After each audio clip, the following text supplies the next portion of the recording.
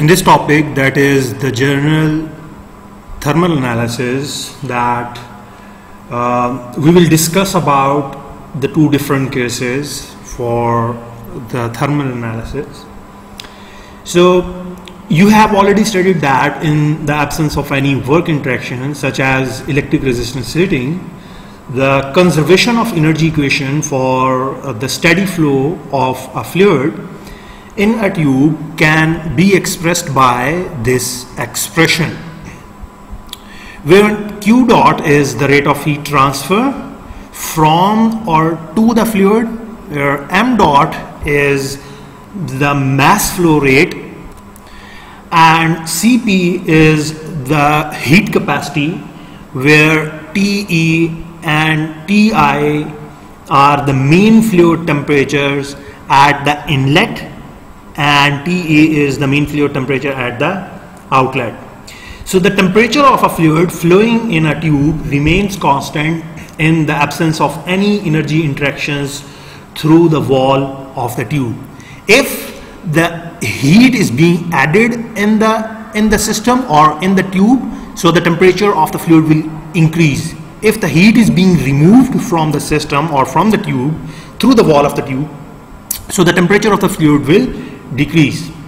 So the thermal conditions at the surface of the wall can usually be approximated with reasonable accuracy to be constant surface temperature. So this is the first topic that we will study, that is the constant surface temperature. In the first case, on the first topic that we will study in the upcoming slides, that the surface temperature is constant, Ts is constant, or the second topic that we will study is the constant surface heat flux. So these are the two main topics that we will study in the upcoming slide. For example, at the constant surface temperature condition is realized when the phase change process such as boiling or the condensation occurs at the outer surface of the tube. For example, this is a tube, and if there is any process such as condensation or the boiling process, so in any of the case the surface temperature remains constant.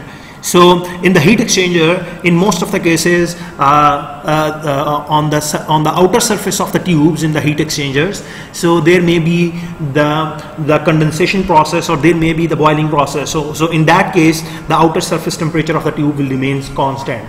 So in the second scenario that we will study in the upcoming slide, that the constant surface heat flux condition, when the tube is subjected to the radiation or the electric resistance heating uniformly from all the directions. So in that case the surface heat flux is actually represented by this expression, which is Q dot S, which is the surface heat flux, and Hx is the local heat transfer coefficient, and Ts is the surface temperature, and the Tm is the mean fluid temperature. So one thing that you need to understand, that the mean fluid temperature Tm of the fluid flowing in a tube must change during the heating or the cooling. So if we are adding heat into the system, the mean fluid temperature will rise. If we are removing the heat from the system or from the tube, the mean fluid temperature Tm will decrease. So the increment or the decrement of this Tm will ultimately depends upon whether you are heating the system or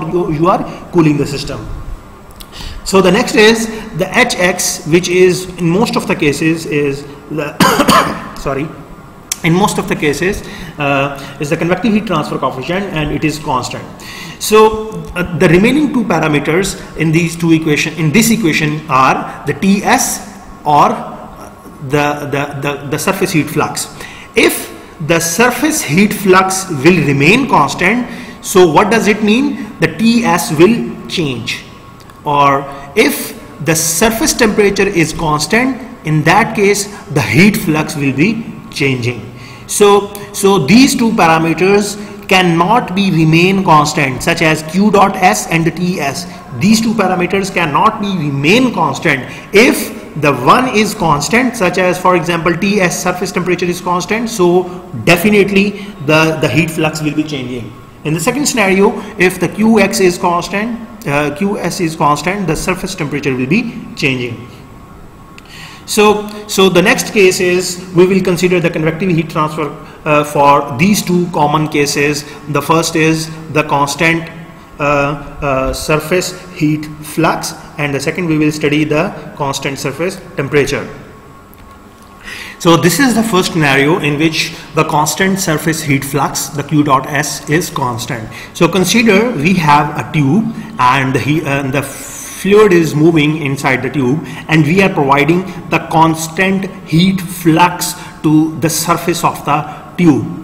So if the surface heat flux is constant, so obviously the surface temperature will be changing. So this is the diagram which actually shows the temperature profile of the fluid which is flowing inside the tube and the temperature profile of the surface temperature. So as you can see that along the length of the tube, right, so at this point the length is 0 of the tube, and at this point the length is L. So from left to right the length is increasing length of the tube.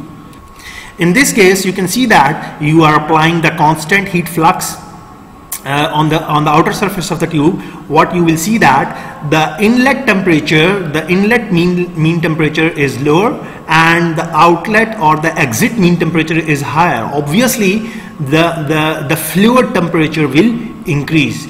So if the fluid temperature is increasing, so obviously the surface temperature is also increasing. Actually this is the reverse case. You are applying the flux on the outer surface of the tube. So what will happen? The external surface temperature will rise, and if the external surface temperature will rise, the fluid which is flowing inside the tube and its temperature will also rise. So there is the fully developed region, or the fully developed region inside the tube after some point, and at this point or in this region you can say that there are some entrance effect where the temperature profile or the surface temperature profile is not a straight line. This is because of the entrance effect, and after some time and after some distance there is the linear increase in the surface temperature of the tube, and there is a linear increase in the fluid temperature, and the fluid temperature will rise from Ti to Te, and the surface temperature will also increase. One thing that you need to keep in mind, that the difference between the temperature in the fully developed region is constant. So at this point the Ts is same, and at this point the Ts is also same. So in case of Qs, or the constant surface heat flux is constant, the rate of heat transfer can be expressed by this expression. So if we want to determine the exit temperature or the mean fluid temperature at the exit tube, so the exit temperature can be calculated from this expression. So what you have, you can see that the surface area of the tube is constant, mass flow rate is constant, the Cp of the fluid is constant. You are also considering that the constant surface heat flux, so this parameter is constant. So you just determine the inlet temperature, and after putting all the values you will get the value of the exit temperature. So keep in mind that the mean fluid temperature increases linearly in the flow direction. So this is the mean fluid temperature, and it is also increasing in the flow direction in case of constant surface heat flux. Since the surface area increases linearly in the flow direction, so at this point the surface area is less. When the flow is at this point inside the tube, the surface area is increasing. So surface area increases linearly, but we will consider this surface area is constant because A is equal to the perimeter and the distance of the tube, and this parameter is considered is constant. A is equal to the perimeter is the linear length of the tube, which is constant, times the tube length, which is L. So we will see that the perimeter formula in the upcoming slide. So the surface temperature in case of constant surface heat flux can be expressed by this formula. This is the famous law, which is the Newton's law of cooling, and the modified form. So if you rearrange this equation, you will have this expression. This is Ts. So in this case, this ratio the constant surface heat flux divided by the convective heat transfer coefficient. This is constant, and this Tm is the mean fluid temperature. So by using this expression, you can easily determine the surface temperature. From this expression, you can determine the exit temperature, and from this expression, you can easily determine the surface temperature. So in case of fully developed region, the surface temperature will increase linearly in the direction of the flow, and we know that the convective heat transfer coefficient is also constant. So I have already said earlier that the difference between the surface temperature and the mean fluid temperature is also constant. So the slope of the mean fluid temperature, this Tm, on this Tx diagram can be determined by multiplying the steady flow energy balance to a tube slice of a thickness dx, as it can be seen here in this diagram. We can apply the energy balance, and after applying the energy balance, we have this expression, and after rearranging that, the dTm over the change in the mean fluid temperature in the direction of the x can be expressed as this expression, and this is actually a constant. Qs and the perimeter and the mass flow rate and the Cp, these are all constant. So this is the first expression that you need to keep in mind, and this is the second expression, how we can determine this expression. This second expression can be determined from this formula. If we derivate this expression with respect to x, so this will become dTs over dx is equal to dTm over dx. This is a constant. If we derivate this constant, this part will become 0. So after taking derivative on both sides with respect to x of this equation, we will have this second expression, right? This is the first expression, this is the second expression, and this is the third expression, which is known as the dimensionless temperature profile, which remains actually unchanged in the fully developed region. So we have said that the difference between the surface temperature and the mean fluid temperature, this difference will remain constant in the fully developed region. So we will take this parameter outside, and if we apply the differential on the differential del by del x to Ts minus T, we will have this expression, and after simplifying that, we will have this expression, dt over dx, dts over dx. So we have total 3 expressions, 1, this is 2, and this is 3. If we combine these 3 expressions, we will ultimately have this expression. So dtx is equal to dts over dx, which is actually this expression, and dts over dx is actually equal to dtm over dx, right? And dtm over dx is actually equal to this expression, which is actually a constant. So here perimeter of a tube can be opened such as 2 pi r, and the mass flow rate can also be opened such as the density and the mean velocity and the area of the tube. So after simplifying that, we will have this expression dt over dx, which is equal to constant. What does it mean? What we can conclude from this, that in the fully developed flow in a tube subjected to the constant surface heat flux, the temperature gradient is independent of x. Thus the shape of the temperature profile does not change along the tube. So this is the second topic, in which the flow is the flow of a fluid in a tube where the surface temperature is constant, but the surface flux is not constant, it is changing, right? So from the Newton's law of cooling, the rate of heat transfer to or from the fluid can be determined from this expression, right? So where H is the average convective heat transfer coefficient, and AS is the heat transfer surface area, which in most of the cases, in case of a circular pipe, that is pi dl, and T average, which is some appropriate average temperature difference between the fluid and the surface. So there are two cases, so there are 2 ways of expressing this delta T average.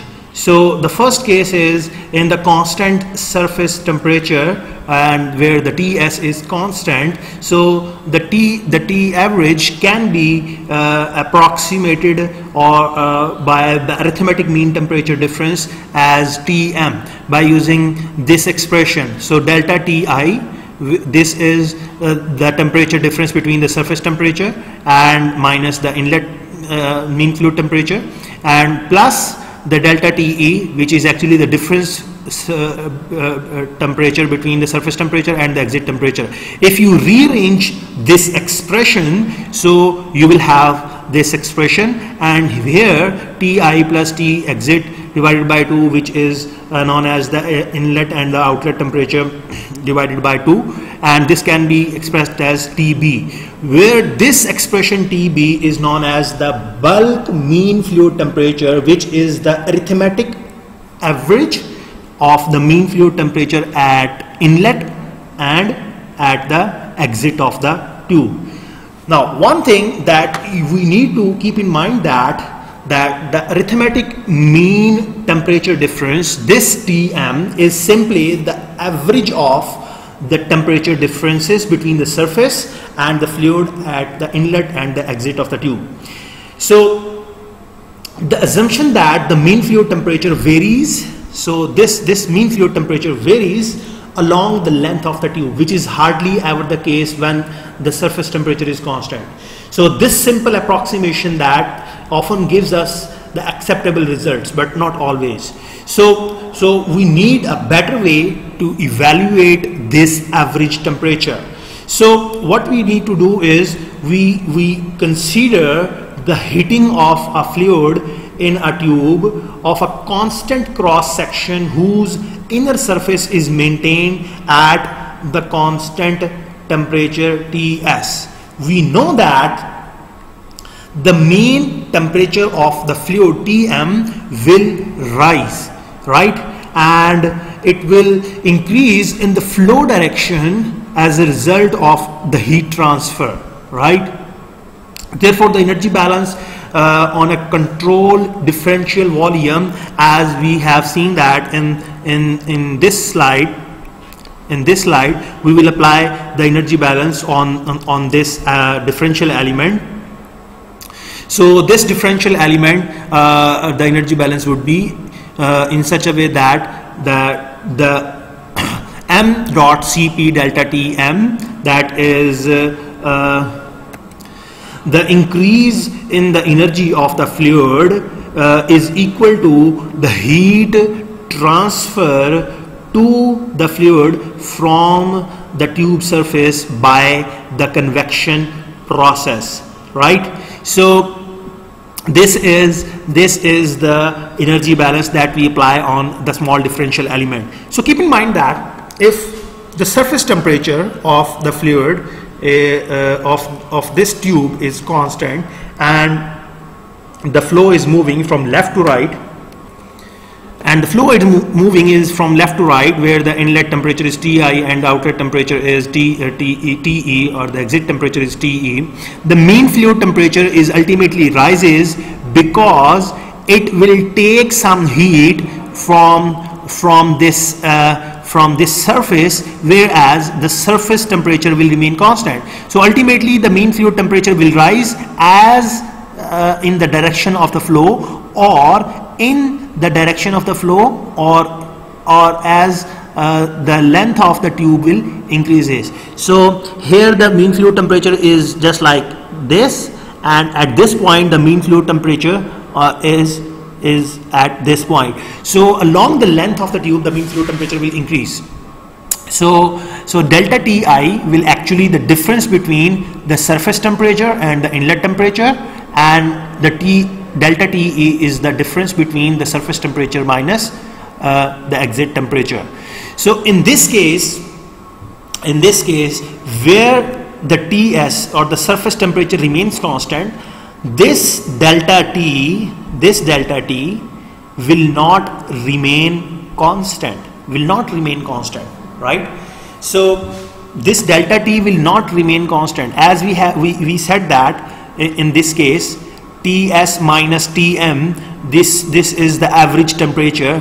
This is changing this parameter, or this delta T average, which is actually the difference between Ts minus Tm, which actually changes along the length of the tube, right? It can be seen over here when we try to solve this topic by considering the constant surface temperature.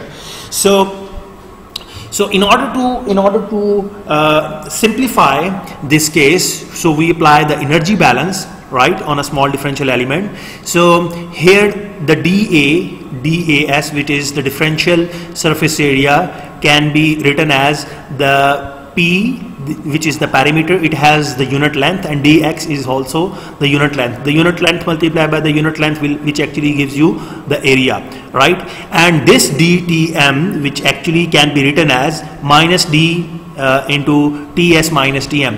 When you open this expression, when you take the differential and when you open this expression, you ultimately get this delta Tm. So after putting the value of dA here and dm over here, after rearranging, you will have this expression, and this is the differential equation. When you integrate this equation by putting the limits or boundary condition at x is equal to 0, Tm is equal to Ti, right? At x is equal to 0, the mean fluid temperature is equal to Ti. At x is equal to L, the mean fluid temperature will be equal to Te. After putting the boundary condition and integrating this equation, after integrating and putting the boundary condition, you will have this expression. From this expression, you can just simplify this expression by taking the exit temperature on one side while taking all the other parameters on the other hand side, right? So if you know this inlet temperature, and if you know the surface temperature, and if you know the other parameters such as the convective heat transfer coefficient, the surface area, the mass flow rate, and the heat capacity, you can easily determine the exit temperature. So in this expression, the most important parameter is the ratio of the convective heat transfer coefficient multiplied by the surface area over the mass flow rate multiplied by the Cp. This is known as NTU, which is simply known as the number of transfer units. So in the convective heat transfer coefficient, you sometimes determine simply the number of transfer units. So if the number of transfer units is less than 1, the exit temperature change will be very high, or appreciable change in the exit temperature can be observed. So in this case, when you see that the number of transfer unit is increasing, the exit temperature is also increasing. So after the value of 5 of NTU, number of transfer unit, when the number of transfer unit increases from 5 to 10, the exit temperature change is very small. What does that mean? The heat transfer will be effective, and the maximum heat transfer will occur when the NTU is less than 5. When the NTU is greater than 5, what we can see that the exit temperature of the fluid will become equal to the surrounding temperature. So it will not change appreciably. So this NTU will actually give us the measure of the effectiveness of heat transfer system. So if you can determine this NTU easily, you can easily tell us that the effectiveness of heat transfer in the particular system. So the next is using the same expression, when you rearrange this expression into this way by taking the MCP on one side while taking all other parameters on the other side, and if you put this expression into this expression MCP, and in MCP is replaced by this expression, you will have a very long expression over here, and which will be equal to Q dot is equal to very long expression over here, right? This is first expression, and the second expression is that. So the second expression is this, which is given at the start of the topic. So when you compare this second expression with this first expression, and after putting the MCP value, m dot Cp value from here, so when you compare these two expressions, you will have this long expression which is the true representation of the log mean temperature difference.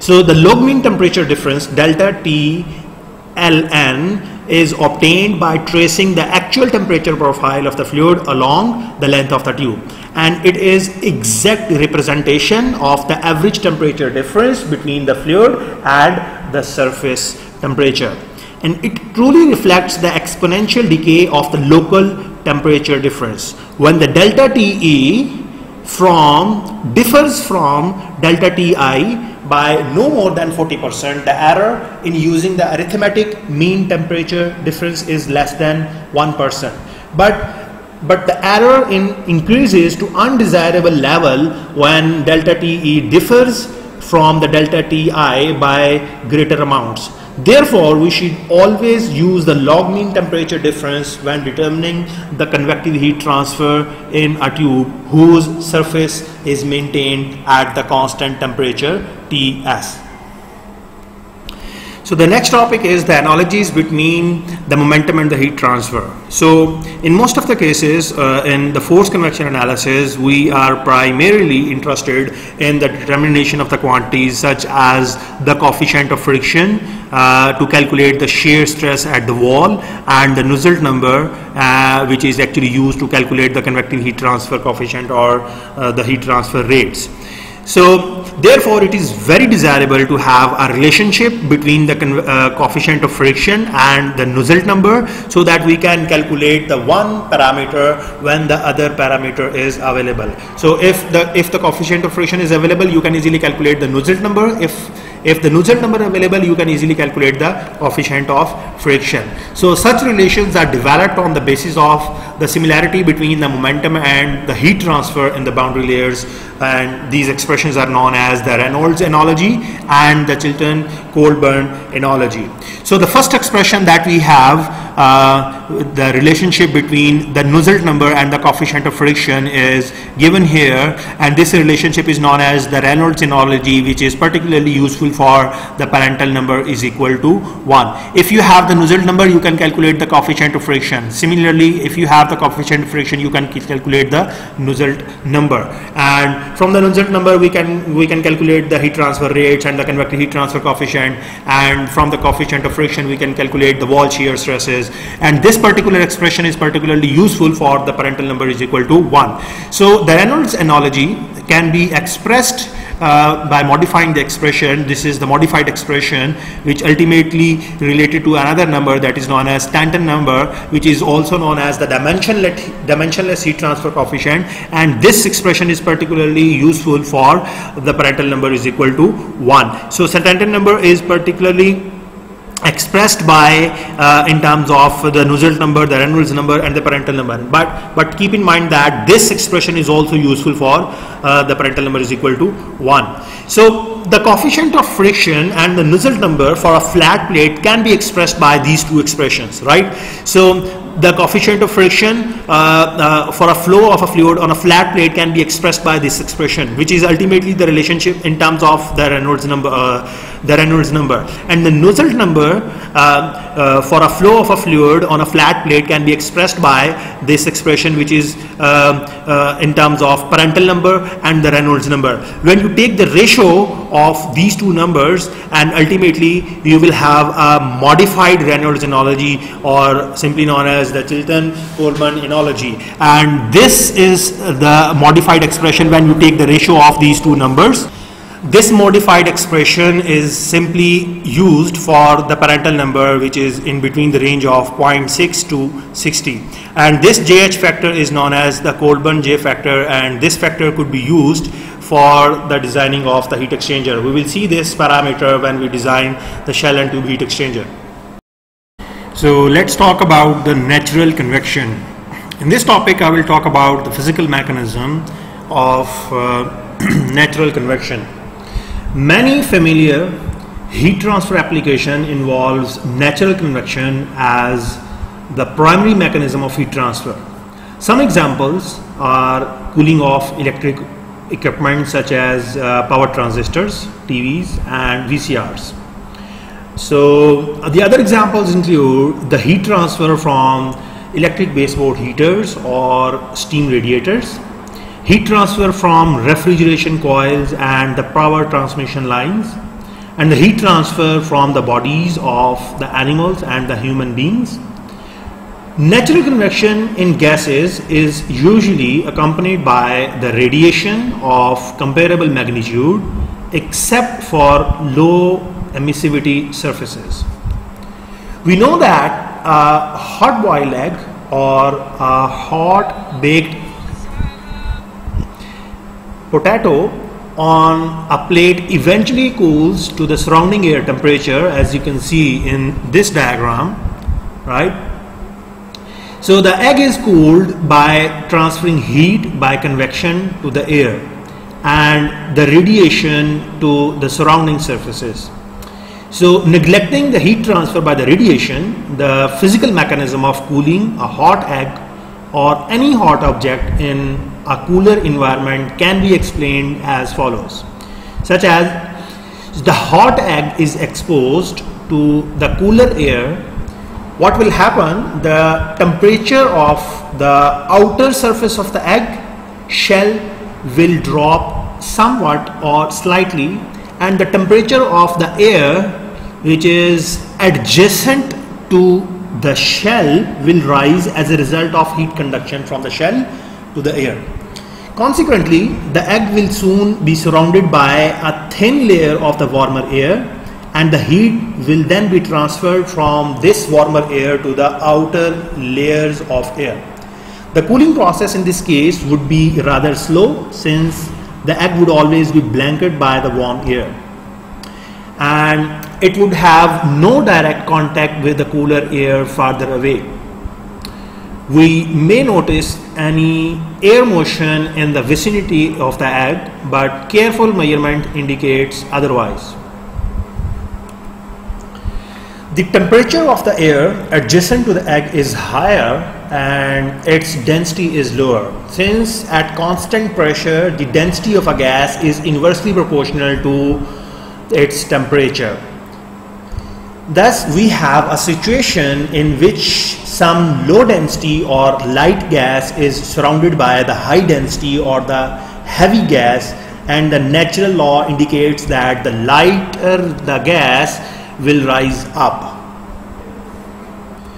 So what will happen? The space which is vacated by the warmer air in the vicinity of the egg is replaced by the cooler air nearby, and the presence of the cooler air in the vicinity of the egg speeds up the cooling process. The rise of the warmer air and the flow of the cooler air into its place continues until the egg is cooled to the temperature of the surrounding air. This motion that results from the continual replacement of the heated air in the vicinity of the egg by the cooler air nearby is called the natural convection, and the heat transfer is enhanced as a result of this natural convection current is called the natural convection heat transfer. The one thing that you have to note that in the absence of the natural convection currents, the heat transfer from the egg to the air, it would be only by the conduction process, and the heat transfer rate from the egg would be much lower. So let us just try to understand the determination of the convective heat transfer coefficient from the drag measurements. So let us take an example. So a 2 into 3 meter flat plate is suspended in a room and is subjected to the airflow parallel to its surface along its 3 meter long side. So this is a flat plate and the air is moving from upward to downward along its length, which is 3 meter. So the free stream temperature and the velocity of the air are 20 degrees centigrade, and the velocity of the air is 7 meter per second. The total force, drag force acting on the plate is measured by 0.86 Newton. So what you have to do is you have to determine the average convective heat transfer coefficient for the plate. So from this question statement, what comes in our mind that you are given with the drag force. So what you can see that from the drag force we can have an expression for the coefficient of friction, and from the coefficient of friction we can have the expression for the Nusselt number, and from the Nusselt number we can have the value of the convective heat transfer coefficient. Let's have a look on the solution. So the solution is the flat plate is subjected to the airflow and the drag force acting on it is measured, and the average convective heat transfer coefficient is to be determined. So before going into the solution, let's take the few assumptions. The first is the steady operating condition exists and the edge effects are negligible in this particular example, and the local atmospheric pressure is 1 atm.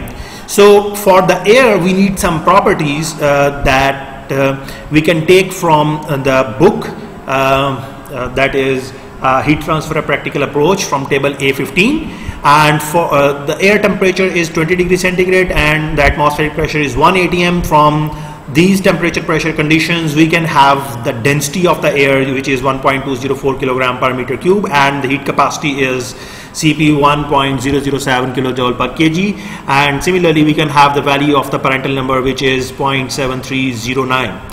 From these properties, first of all we have to determine the surface area of the flat plate which is suspended vertically.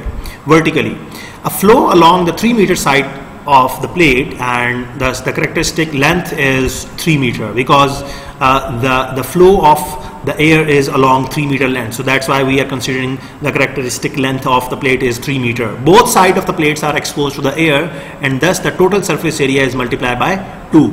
So W into L is the one side surface area. If you multiply is by 2, so it will count as both side of the surface area. So edges are negligible in this particular example. So for the flat plate, the drag force is equivalent to the friction force. So the average friction coefficient can be determined from this expression. So the drag force is equal to the friction force. Friction force is actually connected with this expression which has the friction coefficient. If we rearrange this expression and we'll take the friction coefficient on one side and all other parameters on the other hand side, so we can see that we have the friction force value, we have the density, we have the value of the surface area, we have the velocity of the air, and after putting all the values we will have the friction coefficient which will be equal to 0.00243. And after having the value of the friction coefficient, we have just seen that in the previous slide that if you have the friction coefficient, then if you have the value of the Prandtl number, so from this Colburn analogy expression we can have the convective heat transfer coefficient. This is the expression that we have studied in the previous slide a few moments ago. So if we have this expression for the determination of the convective heat transfer coefficient, we will take the convective heat transfer coefficient on one hand side and all other parameters on the other hand side, or you can say the right hand side, and after putting the values of the friction coefficient and the density and the velocity and the heat capacity divided by the Prandtl number, and after simplifying this expression we can have the value of the convective heat transfer coefficient which will be equal to 12.7 watt per meter square per degree centigrade. So this example exactly shows that the great utility of the momentum heat transfer analogies, in that the convective heat transfer coefficient can be determined from the knowledge of the friction coefficient, and which is actually easier to determine.